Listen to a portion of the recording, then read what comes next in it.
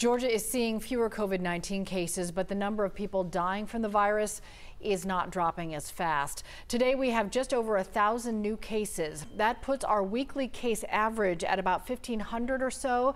And for perspective, we have more than 3 times higher than that just a month ago. As of this afternoon, Georgia's test positivity rate is below 5%. This is the first time we've seen it this low since mid-June, right before the summer surge. But COVID deaths remain extremely high. Nearly 120 more Georgians have lost their lives to the virus since this time yesterday. Right now, the state is seeing more than 100 deaths linked to COVID each day.